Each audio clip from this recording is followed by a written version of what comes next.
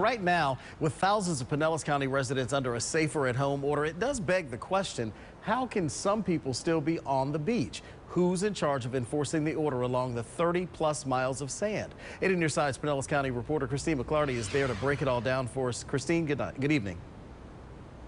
Good evening. Right now, there's a lot of invisible lines that are drawn in the sand, causing confusion. From about here over is private property. We're on a private beach from the condo, but all the dry sand beyond here is patrolled by the county. And once you hit the wet sand and the water, that's the state's jurisdiction.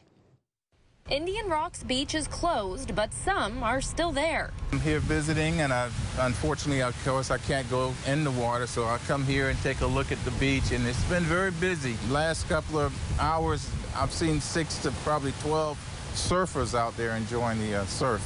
Here's a breakdown of who patrols what. The county deputies or city police patrol the dry sand. The state is in charge of the wet sand and the water. Today, the governor dropped a formal statewide stay-at-home order. 8 on your side called the Florida Fish and Wildlife Conservation to see if that changes people allowed in the water or on the wet sand, but we haven't heard back yet.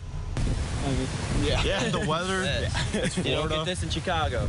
We spoke with some spring breakers staying in a beach house who have seen deputies patrolling.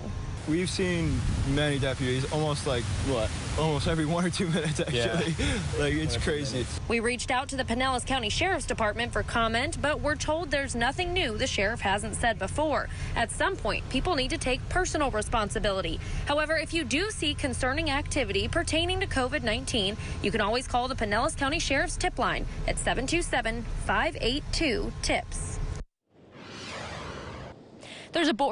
There's a Board of County Commissioners meeting tomorrow at 9:30 where the sheriff is going to speak out about people at the beaches. Of course, stay with 8 on your side for the latest on that. Now, coming up at 5:30, we're speaking with a man who says sunset at the beaches are still getting very crowded. Reporting live at Madeira Beach, Christine McClarty, 8 on your side.